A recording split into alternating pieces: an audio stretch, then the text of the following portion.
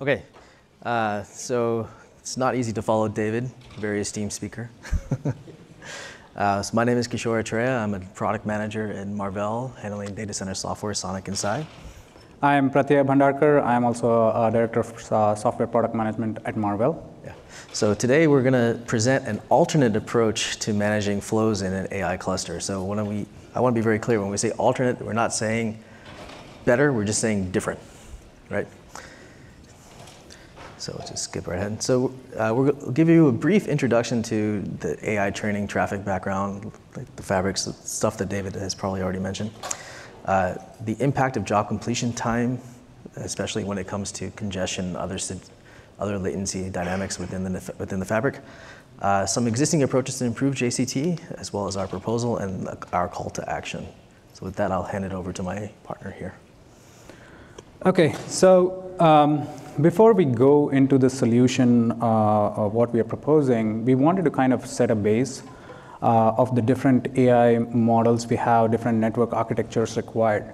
So if you see in this slide, so there were like typically the old generation ones where you had small AI trainings, which could have been accommodated in just a single chassis with all the CPUs and the XPUs required with all the PCIe links.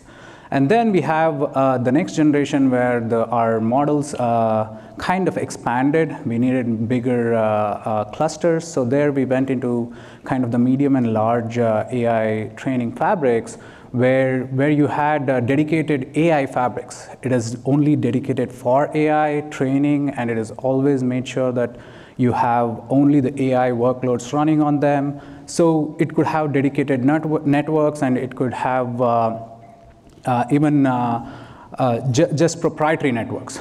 But what we are seeing from there going ahead with a lot of 2023 becoming Gen AI, more and more AI applications coming into the market, and more people integrating AI into their applications, we see that we need a multi-tenant fabric. Because every application today, every software application, whether it is cloud or enterprise, they are looking at integrating AI into their whole software suite. So what that means is we can't have a completely dedicated network just for AI. That is where the multi-tenant aspect of the network comes in. We have to cater for different kinds of applications, different kinds of AI workloads, and even in the AI, the requirement for each AI applications are different. So what we need to make sure is that we cater for all of these, and every company doesn't have the bandwidth to put dedicated AI networks because their LLMs might not be as huge as typically what we have seen in a ChatGPT AI, right? So that is where multi-tenant networks becomes more important. And with multi-tenant networks becoming more important, what we are seeing is Ethernet becomes a default because you have different kinds of traffic, different kinds of requirements of applications. We see that Ethernet becomes more adaptable to these kind of networks instead of having a dedicated and proprietary solution into the AI networks. So when we think about AI, if you think how the AI workloads are placed, how they're interacting with each other, there are multiple steps goes even before it comes on to the server, right? So there are dedicated servers who are planning the whole AI orchestration, the work job orchestration. There is a mapper sitting on a server thinking, okay, I have this much workload which I have to work on, and I have this much capacity on my CPUs and my GPUs. So where can I place them, and how do I interact to get all the results? And one of the key factors for that is job completion time. How can I get the job completed at the fastest time possible?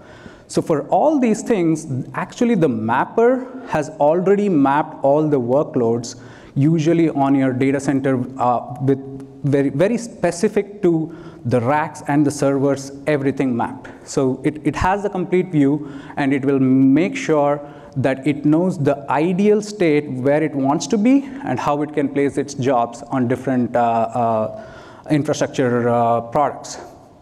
So if you think of that, the training goes in multiple stages. So we have the initial testing and testing parameters. We provide all the inputs into the learning model. We get intermediate results. We work on them, multiple iterations to kind of get into the final trained model. All of this has a lot of east-west traffic. And all of these east-west traffic, if it is not planned, tends to have congestion on some of the resources, because every result you're getting out of each training step is going into one or the other resource, which is kind of concentrating all these results together, right? So what happens there is, okay, we hit the congestion and we have to mitigate these congestion and plan ahead. So there are multiple ways which is kind of addressing all these congestion issues already. So it is like we have the packet spraying method, we have the VOQ method, we have the telemetry adaptive method.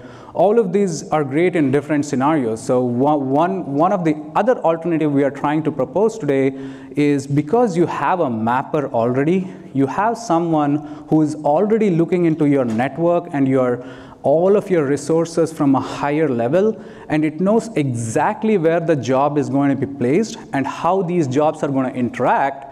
We are saying that it might be better, or it is an alternative approach to look at the network and the resources from a higher level.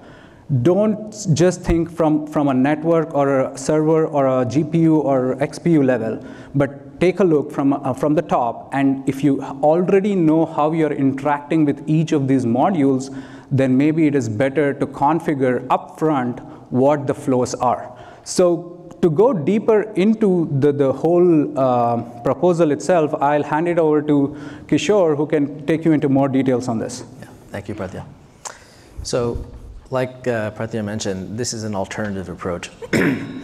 As we claimed earlier, there is a mapping function that takes pieces of your workload and puts it, maps it to certain compute elements in your network, in your infrastructure. So our approach is to kind of piggyback on that.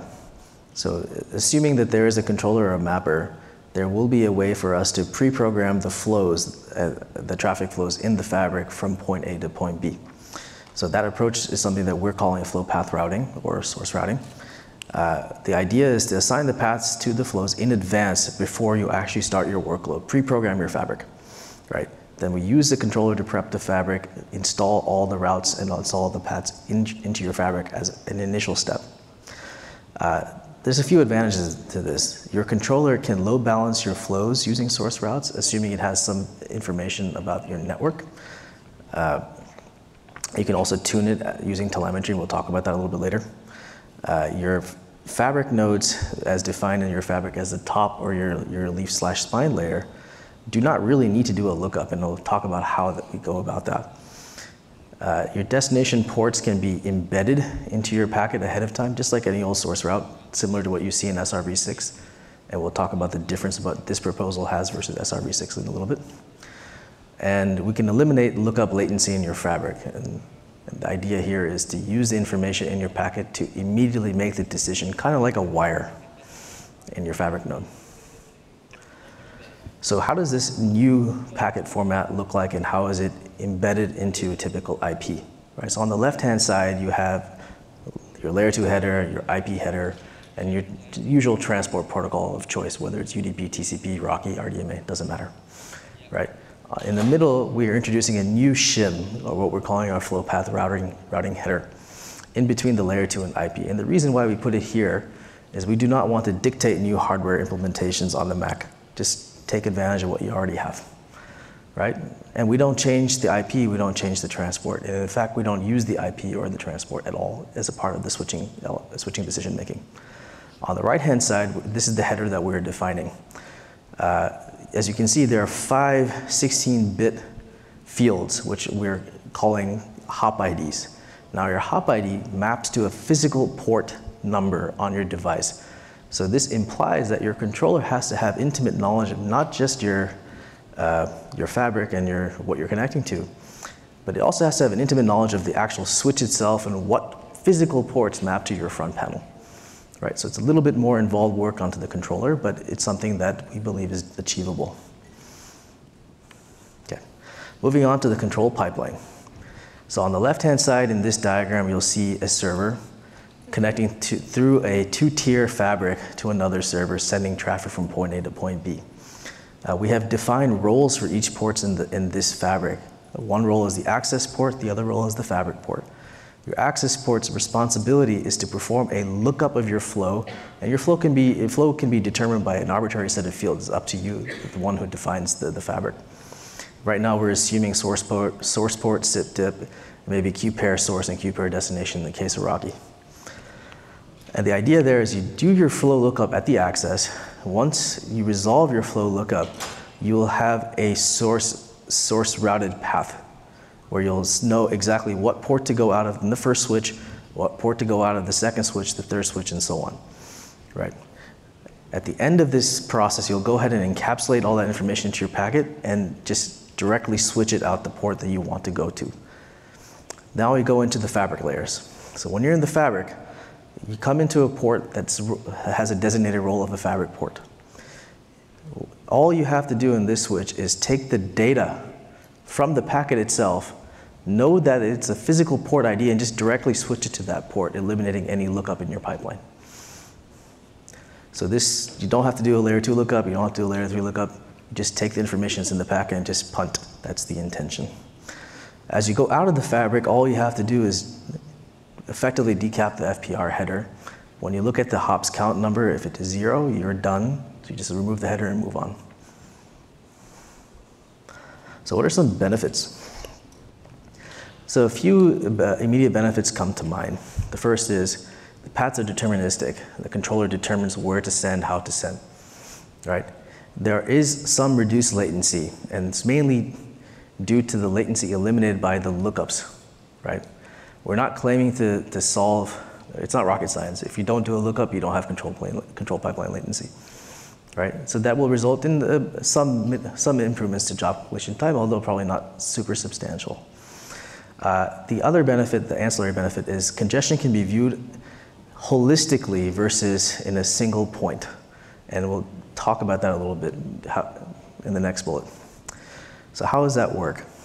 If you have telemetry, you can use that telemetry to inform your controller of all the congestion events that you are seeing. The controller can use that congestion information holistically and determine how to rebalance packets during the jobs, right? The central controller can retain that knowledge, and you can also use it later on if you want to debug your fabric as you're tuning your process. So with that, we'll come to our call to action. There is a HLD that we have currently up in the SI community. It's located at this link. So please feel free to provide some feedback to us, and we're welcoming collaboration on this concept. We understand it's a little early, and we looking to the industry to come support us in this effort. Some other steps and other areas for us to look at is, as we mentioned earlier, there is a mapping function. If there are ways we can take advantage of what the mapping function does in AI and how it goes and maps flows in the fabric itself, that's another area for collaboration for us. I think with that, we can end our presentation.